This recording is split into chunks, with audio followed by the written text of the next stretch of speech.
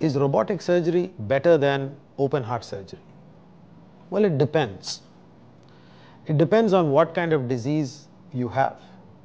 If it is a simple disease, relegated to one or two blood vessels, one valve, relatively straightforward and easily accessible area, then robotic surgery might be a better option for you, mostly because the surgery still be the same, but your recovery is much faster.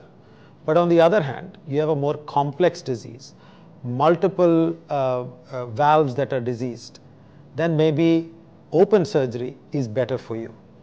So it is not that one treatment is necessarily better than the other. They both have their advantages. In terms of open surgery, you have access to all parts of the heart and all types of complex disease can be taken care of.